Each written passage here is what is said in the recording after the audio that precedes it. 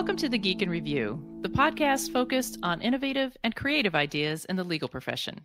I'm Marlene Gebauer. And I'm Greg Lambert. Well, for our Love and Tech feature this week, we have with us Michael Bommarito, who is the CEO at 273 Ventures, and Jillian Bommarito, who is the co-founder and chief risk officer at 273 Ventures. So, Jillian and Michael, welcome. Thank you. Hi. Hi again. Yeah. And our first question is, where's Foggy? Yeah. Foggy is currently rooming. He's in timeout for bad behavior. He's not invited to any press events. He's still alive, though. He did survive Christmas dinner because the other rooster, unfortunately, did not, thanks to a hawk, which is a sore point with the kids. But yeah. I was going to have to break the news to you guys that Foggy was gone by matter of kind of selection process. Fate saved him. Fate intervened. My goodness, because otherwise I'd be crying through the rest of this interview. So. I know. It would be very sad. If you'd met Flowers, then you really would have been sad, okay. right? Well, Sadly, Flowers. Was he nicer? He was. He was. Everyone's nicer than Foggy? Pretty much, yeah. That's probably what keeps him alive. It probably is, which there's a sad lesson in there. No, we're trying to talk about love here. Yeah. Skip that lesson. Let's get back on track. Okay. Let's start off. You both work at 273 Ventures, but can we expound upon that a little bit in terms of, what do you both do there? Maybe discuss a little bit about what you used to do before 273? Are we doing ladies first? You probably should.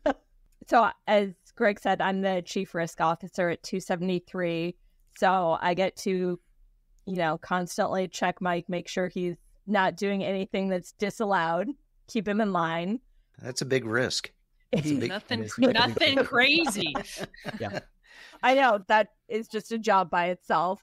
No, but it's really nice that we do work together closely because we can kind of in real time bounce ideas off each other. And I could say, well, maybe we shouldn't do that. Or that's amazing. No one else is doing that because we're doing it the right way. Yeah. Yeah. And I think one of the things that is inevitable when you work in a situation like this with a spouse, and also even more so when you work at a small organization like we are, is the fact that you're wearing all of these different hats, and you're trading hats, and you're doing 55 different things. And as an organization, we again have the polite way of saying is probably too much vision. So there's this just complete enmeshment of all the different things we're doing across all these different things. And it really is, it's fun. It's engaging for the right type of people, right? Like if you're bored by the normal corporate job and you really like to do stuff, well, that's kind of how we've all self-selected into this. Maybe relationship-wise as well, I guess, because it's not quiet, right? This is not exactly the quietest situation we have. Yeah. So tell us a little bit about before 273, or Mike, I know you've had your fingers in a lot of pies over the years. So Jill, what were you doing before this team collaboration of 273? Oh, there have been lots of pies baked together in the Bommarito bakery. We, there is actually a Bommarito bakery as well that people always say, oh, do you know her? And I'm like, I wish. I want free baked goods. So we were together at LexPredict. We have been working together for 15 years now. Wow. I'll give a little bit of your backstory, right? So after I left finance, I left working in alternative investment. I set up my own kind of shop in Shingle, and Jill was a Big Four tax CPA, which is a career that is a career. That's a polite way of saying it, right? You learn a lot, you do a lot. There's a lot of things about it that can be good. On the other hand, anybody who knows those three letters knows that there's certain seasonal elements, or there's certain quality of life issues. And so I had reached the point in kind of the stuff I was doing alone where we said, you know what, for the quality of life and the skills that you have and the amount of money you can make just kind of directly leveraging those skills, maybe you shouldn't work at Big Four anymore. I like to see daylight from, February to April. Yeah. Let's go back a little further. So I know you guys said you worked together for 15 years. Can you tell us about how you initially met? Is it really as a 5-year-old or? No. We, I know Mike looks like he was 15 years ago. Not anymore, man. No, we met in high school, and honestly, my first impression of him probably still holds true today. He was kind of smarter than everybody else and was not afraid to correct the teacher, which I thought was obnoxious. And Still is. it still is, but it's also, it turns out he was kind of right. And some of those characteristics have grown on me. Some I will say are still just as, we all have flaws. We all have personalities. We all have personalities, yeah. Some more bearable and less bearable than others. But yeah. But yeah, it turns out that first impression has pretty much held true. Yeah. So did you have the same class? Is that how you met? Or was it just sort of, different activities or? Yeah, how did you guys had connect? a class together and It's like AP Gov, right? yeah. Yeah, we had AP Gov, which is kind of funny to think about now, circling back to laws and rules. Yeah. Full circle, I guess, right? We never really thought about that. Yeah. That's fun. So everything seems like such happenstance at some point in retrospect, right? But it's all the way back to high school, and then I don't know what constitutes growing up at some point, right? It's like a standard I have yet to meet is probably the most honest way of describing it. But we have grown in whatever sense together for a while now. So it's weird to kind of think about the before. There is a before. It's there. I remember it, but it's not really perceived in the same way as thinking about before we were together or whatever. Yeah, it almost doesn't seem real because you're at a different stage right now, right? A stage I never would have expected. If you had told me then that we would be on our 4th business together. So after high school, did you guys stay in touch? How'd the relationship progress after that? Well, we started dating in high school, and then Jill went to a different college, and then transferred back, and then it's really been continuous like that. So it's weird. I know they don't make a lot of stories like that anymore, as they say. So that's true. It sounds stranger now than obviously it once was, but you don't. It's really that simple. So yeah, high school sweethearts. That's you're right. It doesn't. You don't usually hear that anymore. So and to be fair, I don't think anybody would allege in any standing or with any type of faith that we're sweet. So hey, tell him to speak for himself. Yeah, right. There you go. And just so we know for the audience, because we're probably going to hear more of this, I think you have a couple of children that may be in the background running around. Yeah, 3 little rascals. 3. So, oh wow. Hence we were off video. Yeah. Yeah. So here's my only relationship advice for couples is if you have 3 children, they outnumber you. So just remember that. Yeah. Did you know that so going if in? we blink twice, I know that you guys can see us, even if the people listening can't. If we blink twice, send help. The children have taken over. Yeah. My advice was always cargo pants. That was always my advice. You have everything you need. Exactly. Yep. All on your person. Well, the fanny packs and stuff are back now too, that's right? True. So that's true. I guess that's acceptable now. Totally acceptable. Very stylish. Mm-hmm. What do you both think has been the best thing about sort of being in the same professional space and in the same organization? People talk about management, theories of management, management cultures. So romantic. I know. I did not expect him to start with it. Okay. We'll get there. And so many of the adjectives or words that people use in those theories and cultures of management are words that are family words, but they're never actually true. Right? This is actually just that. So it truly is family. All the things people have to try to pretend to do, this is the cynical version of it, from a management culture perspective is just like the way it is. Yeah. That easy. Again, it's like stupid, simple in some sense, but it's kind of just true. Yeah. At the end of every day, we live together. We have to figure stuff out. We disagree. We already disagreed like any family. We have to communicate because you don't stay a family if you don't communicate. And so you just do all those things and it's no different. Yeah. Well, she didn't hear any of that. So Jill didn't hear any of that because she ran off to go take care of one of the kids.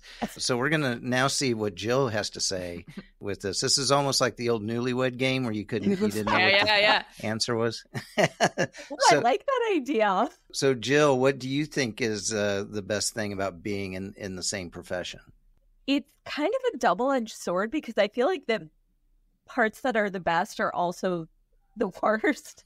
Like, we are constantly in each other's business. We always kind of know what the other person's working on. And personally within our household, we know what's going on. So the great part is that you can kind of pick up, like right now when we're on conference calls and there's a kid who's homesick, we can take turns dealing with that because we know that we're both working towards the same thing, both professionally and for our family.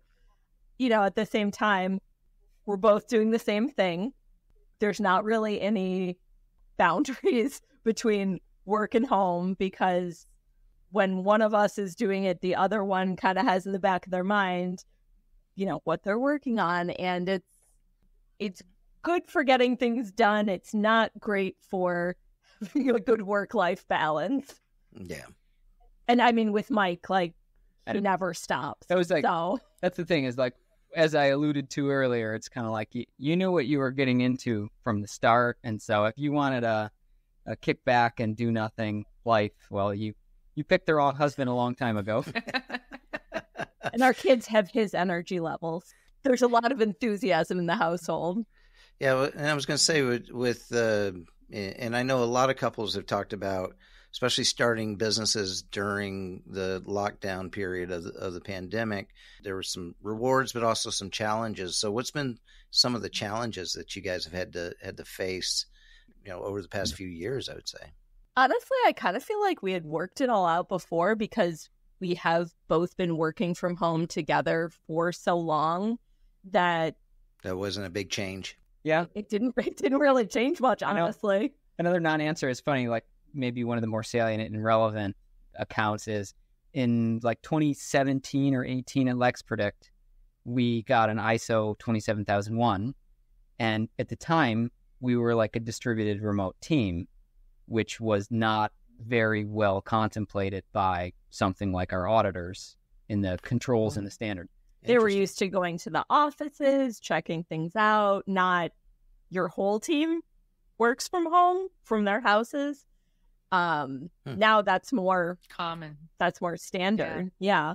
It's kind of like we had built our whole, like our last businesses around that kind of framework. And so, yeah, it's like we were in that very well situated to adapt to COVID. It was essentially no change for us. Made it easy. Yeah. You guys were ahead of the curve.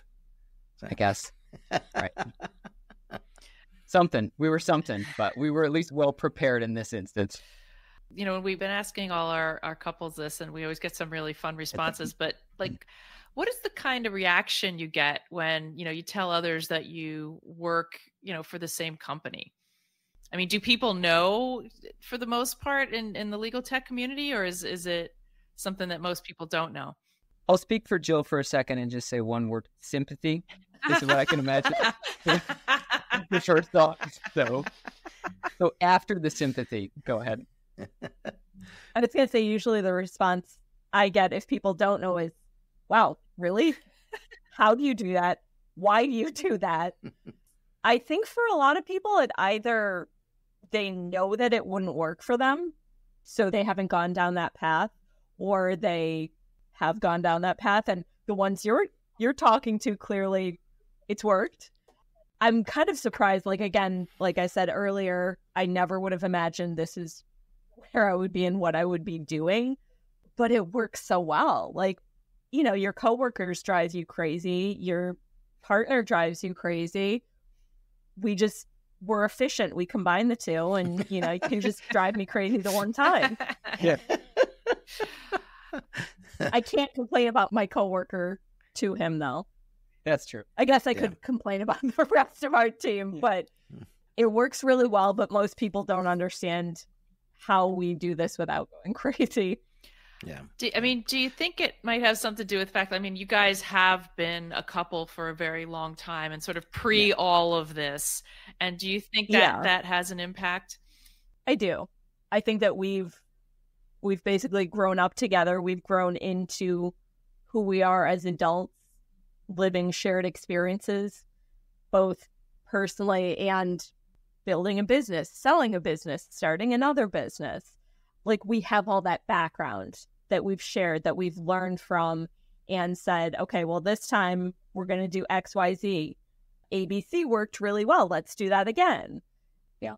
It's longitudinal, right? Like, both the personal, experiential stuff is longitudinal, and then the business stuff is longitudinal, right? So it's like all that stupid MBA kind of stuff, but like actually for real here in terms of like transfer of knowledge and enterprise and culture and portcos and private equity. Or are the children the portcos? I don't know, maybe. Right. It's like it's generational leverage.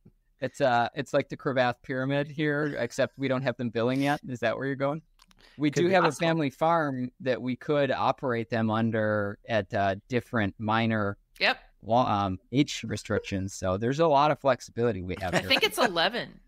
Oh, okay. That's for the dangerous equipment, but they don't. The boys want to get on the tractor already. Got it. I don't know if I can hold them off to 11 no matter what. Yeah, that is true. So, well, let me shift gears a little bit and talk. And I think this probably goes across both the personal and the business side of things. Working close together, there's got to be some things that you don't necessarily agree 100% with each other on how to go forward.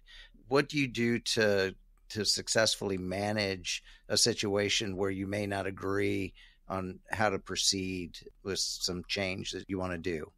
I get my way. There we go. Just kidding. That's when you pull out the CRO card and it's like, no. Yeah. The blessing and curse of all of this, right, is that you end up in a lot of these Socratic situations where there's a lot of consensus, but in across the team, right? Like even with Dan Katz too, like all of us will be on these calls and we're just kind of used to debating and arguing in that Socratic style in a lot of ways, and that's how decision making works. He's been part of a relationship for a long time, for like 11 years, right? Too. So like there's a lot of this longitude, and so you're like, to say that we are we just basically get on the phone or get in person and talk and yell and argue about all this stuff, just like families, is basically what we do. And here's Jill trying to silence Slack. So this is like, again, to that point, constantly talking with each other on this stuff. Well, and Dan's wife is part of the company as well, right? Yeah. Okay. It really has some of those elements of like the traditional family business. Other than we're not importing Parmesan or something like that, right? We're like trying to build large language models and agents and legal and all this stuff. So it has many similarities and then some rather notable dissimilarities. I was going to say no Parmesan on the farm. No. Mike is also just mad because after we sold Lex, he wanted to buy Water Buffalo and start a mozzarella business. It was like much before that, actually. Yeah. It just resurged. No, I've always wanted that, like buffalo mozzarella, water buffalo herd. Like that was what I want to do, really. So like all this AI and legal stuff is whatever. That's my. You're just marking time until you can get that herd of water buffalo. Yeah. And okay. And for the record here, this is Damien who won't stop talking. Hi, Damien. When are you on this next? Well, I gotta say, it's like I'm pretty high on seaweed farms. Like I think those are great. So that's my thing. Have you ever up in Canada, Bay of Fundy? Yeah. Get up there next. Okay. Do they have a bunch? Yeah. There? Yeah. Next time. Good to know. So. All right. I don't know. I feel it. Go ahead. Sorry. I was gonna say, I assume you have to cut like 95% of what Mike said. Nope. We're keeping it all in. I know that's the fun part, right? It's like Yeah. you don't get people who are well, you know what temperatures are in language models. This is like one of the family jokes now, right? It's like, I'm like when you dial the temperature up a little bit too high. Like I'm that model. And I'm the moderation layer struggling to keep up. Yeah. Well, at least you're not speaking Spanish like ChatGPT did earlier this week. Got stuck this week, yeah. Well, I don't know. Happens to the best of us after a couple drinks, I guess. But True. They're supposed to have a little bit more reliable deployment strategy than that, aren't they? That's true. Well, so now we talked a lot about how you guys balance the lives. Well, let me actually peer one thing in there, because we had this with Chris Ford and Nikki Shaver was talking about if they have to travel because they have children, there's an issue with, childcare. With having 3 kids, you guys, I know you work from home, but if you have to go somewhere, and you both have to go to the same thing, throw them in the Airstream. There we go. All right. We should give that as a suggestion to Chris and Nikki. Mm-hmm. In New York, it's probably bigger than their New York apartment. Yeah, I was going to say the 25-footer would cost a pretty penny to store in the city. Yeah, but take it across the bridge. I don't think you can take it through the tunnel. Tunnels don't allow trailers that wide. Yeah. Anyway, well, I'll ask her next time I talk park with her. Park it under the GW. Yeah. Yeah. Well, here's the question that I've been anxious to ask, and it's not so much about the couple, but more about what you guys are working on together. Michael, I've been watching you post things on LinkedIn and other places where you're doing some really interesting things with the Kelvin large language model that you guys have developed. I think you're calling it like a clean data model. Very interesting. So you guys tell us a little bit about some of the cool things that you're playing with now. Sure. I mean, this is actually about the couple thing too. I'll work it all here together. So Jill is one of the world's first certified AI auditors, like 2 years ago. Explain that. Yeah. What does that mean? So, I guess it was 2 years ago. I saw AI didn't exist 2 years ago. Mm-hmm. Yeah. At least for most AI experts, it didn't exist until November 22, right? Exactly. I saw an organization that was starting essentially an AI audit regimes. At this point, their body of knowledge is very immense. It's called For Humanity. And the idea was establishing an audit regime for auditing AI systems. And they go through different definitions and stuff in terms of bias, in terms of explainability. What else I mean, it's like an audit standard, right? It's like there's a whole bunch of stuff you're supposed to go through and collect evidence and then eventually attest to or not on this. It was weird at the time because you were in this backwater where not a lot of people understood AI, and then audit's this really boring thing. And then now you're going to... Coming from tax, I'm used to people being bored by what I do. I was going to say that it sounds like it dovetailed nicely to your Big Four work, right? Yeah. Thinking about compliance and risk generally, this kind of fit nicely into it. And I went into it thinking not necessarily that I was going to start doing these audits, but just for my own understanding to have a way of knowing that what we're building now, that we're kind of doing things the right way and that we are documenting things so that we do have that explainability for why we've made decisions in how we've trained the model, the data that we've used, all of those kinds of things that often don't get thought about kind of across multiple areas. They're usually very siloed in the technical team. Maybe legal takes a review of things. Too late, apparently, lately we're seeing. Yeah, at some point in time. So kind of like Mike was saying, this really is the couple thing. My background with sort of the risks from a compliance perspective and from a contractual perspective, doing all of these deep dives in what's allowed under the different models that are out there, what's covered for indemnification and stuff. And that's a whole different, it's a whole different path that I won't even go down. But all of that has really, I think, worked nicely with what Mike's been developing, because at every single step along the way, we can stop and have conversations about the decisions that were being made. And it's a really conscious, purposeful decision that we're making about how And that's basically the differentiation in some sense. It's because I guarantee you none of the other major model providers started with that mentality in the room. And that's like kind of the problem that we're seeing evidenced in a lot of the litigation or the issues that show up in public fora is there was a technical team that did a lot of really hard technical work. And then a couple years later, when these things kicked off commercially and people started to care about what came out the other end of those generations, somebody said, hey, that looks like a toxic or copyrighted or hallucinated generation. Can we fix that? And then you're like, all of these sins of technical choices and data and all, well, they accumulated and there's a cost to going back. And You know, that reminds me, I was listening to a podcast this morning that was talking with the CEO of Google's DeepMind division. And one of the things that he pointed out was and he really kind of, I think, placed it into two camps.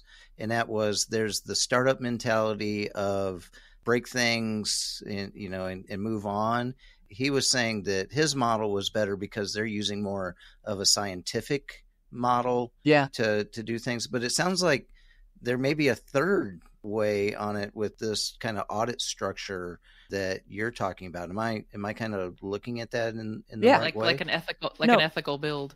Yeah, and it's almost like ethics is complicated, right? There isn't a single ethical or normative framework because moral relativism and people and federalism evidence is that anyway, right? So like leave the global ethical thing aside. There's just kind of like the lawful or legal version of this, which is if you follow the contracts and you follow the statutes, what would you do or not do?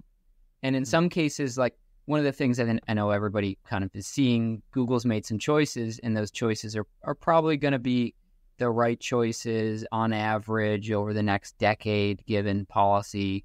Maybe they messed up something on the edge of it here or there to start, but like these general purpose models are going to need to be acceptable for public use. On the other hand, if I'm taking a law and a rule and I'm building a model, you do not want me touching that. Right? Like you don't want me de-biasing a model by changing names and genders and stuff in the laws and rules. They need to be entered unadulterated.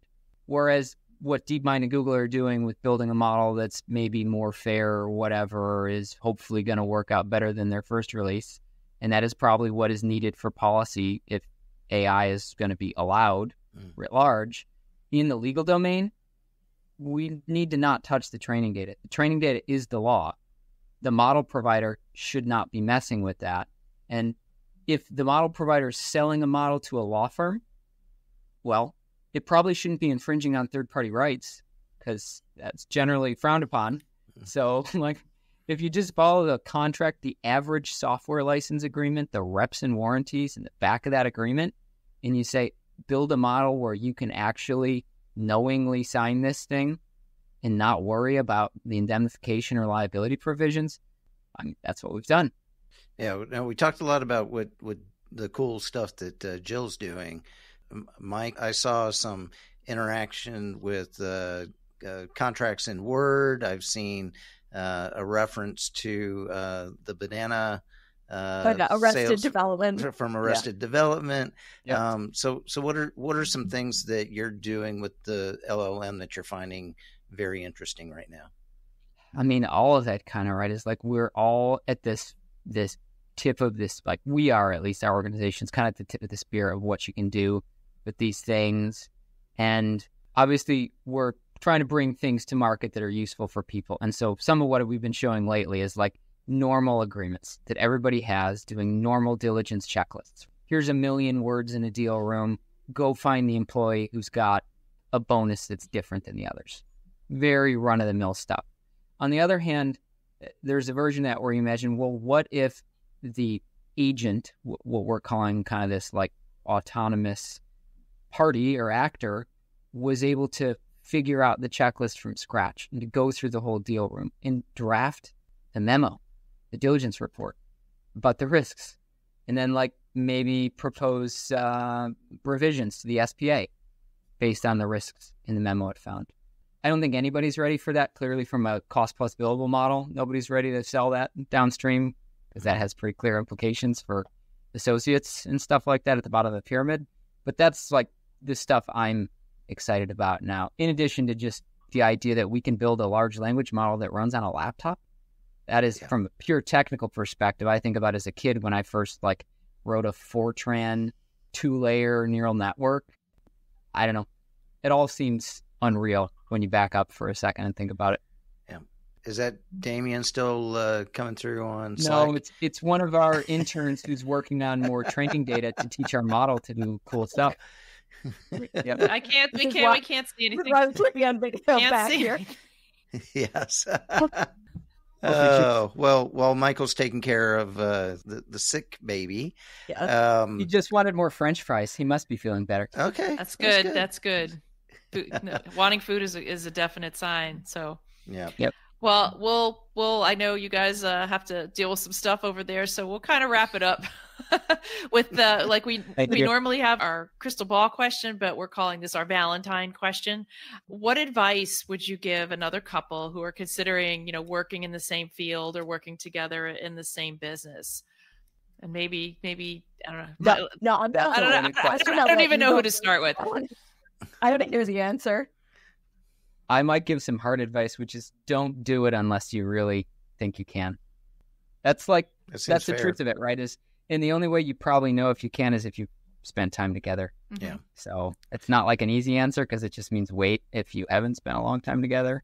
Yeah. But that is probably my advice. That reminds me of Sonia Ebron. Sonia had said, don't do it just because you like each other. Do it because there's a real solid reason to build that for business, it. So it sounds like that's kind of in line with that. So, Jill, any advice you have for a couple that would come up to you and ask?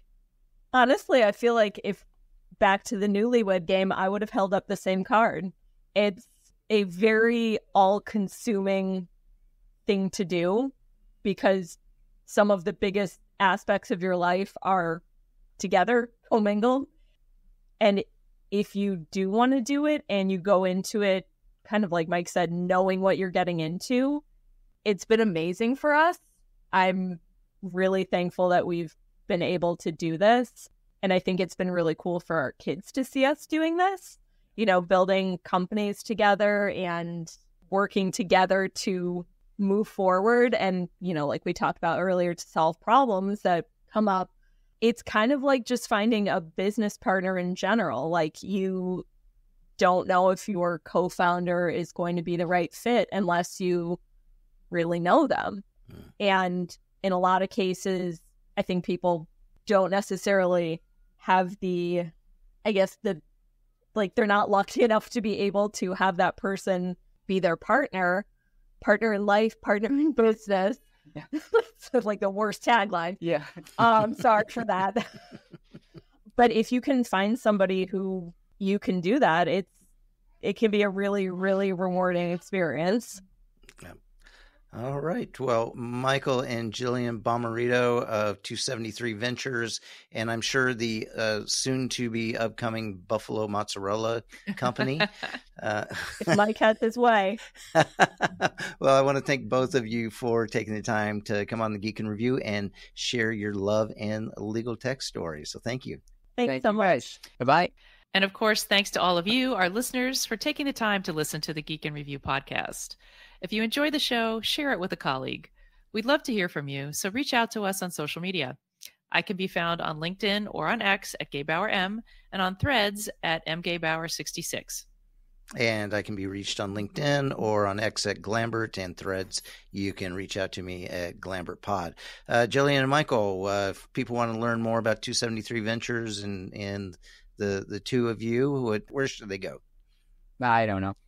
Don't reach out to us, right? But 273ventures.com, or it's probably easiest to get us on LinkedIn these days. So I'll just have to take a screenshot of Jill's reaction to that.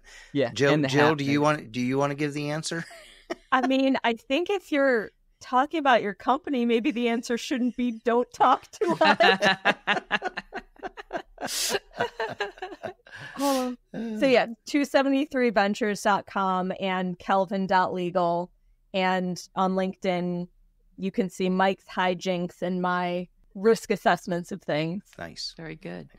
And the custom composed love and legal tech music that you hear for this series is from Jerry David DeSica and Eve Searles. Thank you both. Yeah, thanks, Jerry and Eve. All right. Thanks, everybody. Thank you, guys. Thank you. Love and Legal.